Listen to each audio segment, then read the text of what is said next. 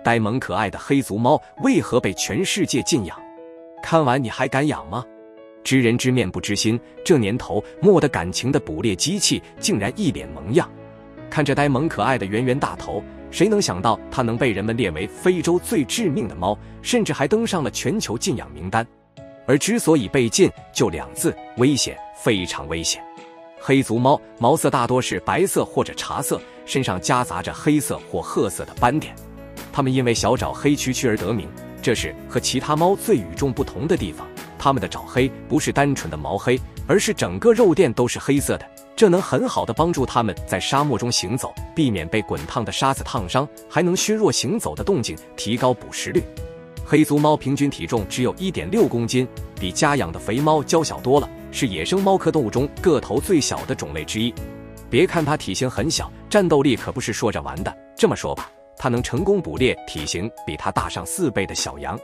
都说在动物世界中，体型差距大的话，基本上就决定了谁强谁弱。黑足猫偏偏就是个这么逆天的存在，完全不把猎物的体型当回事。呆萌可爱的黑足猫主要分布在非洲南部地区，在纳米比亚的红沙漠地区，黑足猫经常被人们拍到。人们发现它在沙漠中生活的如鱼得水，几乎成了无敌的存在，展现了卓越的生存能力。它们捕食能力极强，以各种小型哺乳动物、爬虫和甲虫为食，甚至就连身带剧毒的响尾蛇都不带怕的。黑足猫是整个猫科家族中最致命的猎手，人们之所以认可，主要是因为它们的狩猎效率高达 60%， 相比之下，狮子和花豹这类猛兽的捕食都只有 20% 而已，数据有点不够看。它们最喜欢的食物是沙鼠，还是一个标准的大胃王。一只黑足猫一个晚上能就吃掉10至14只，一年能消灭3000只，是名副其实的灭鼠专家。黑足猫智商很高，在捕食手段上要比很多猫科动物厉害得多。它们捕猎方式和猞猁有点相似，常常会守株待兔，在猎物出洞口耐心等待，一等就是2个小时以上，直到猎物以为安全了，从洞口出来时，它们再凭借速度一击即中，成功享受美食。黑足猫呆萌可爱，体型又小，看人一眼能把人心看化了。不少人觉得它比家里的猫主子更可爱，就有一种想养的冲动。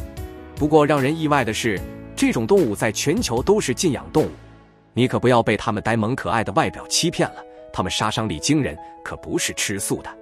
黑足猫并不适合当作宠物猫饲养。首先，它们危险系数很高，尽管外表能骗人，实力却不允许。黑足猫可是能猎杀大它4倍的猎物，是名副其实的大杀器，养在家中简直就是养虎为患。其次，黑足猫野性很强，性格没有家猫温驯，很难被人们驯服。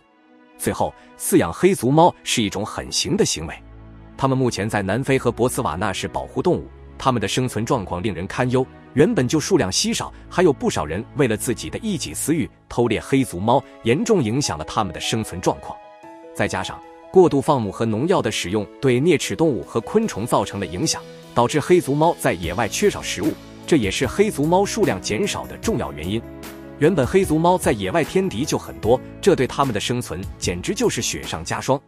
所有想养黑足猫的小伙伴，想想就好了，大家还有啥其他的见解呢？